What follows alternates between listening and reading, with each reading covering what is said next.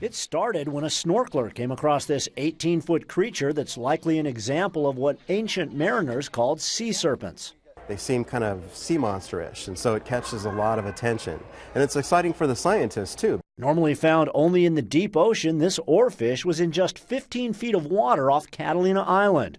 2 days later, this bizarre-looking mammal washed ashore across the channel on Venice Beach. It's believed to be a rare saber toothed Stejneger's beaked whale. It's usually found in much colder waters and almost unheard of in Southern California. They're never seen around here, and to have something this unique wash up, which is a once-in-a-lifetime so far experience for me, was a real treat. Manhattan Beach surfers are used to seeing great white sharks, but not this many. Well, I've been seeing an abnormally high quantity of great white sharks out here lately. So I figured I'd take a stand-up paddleboard out, put my GoPro camera on my head, and see if I could get some footage. Did he ever?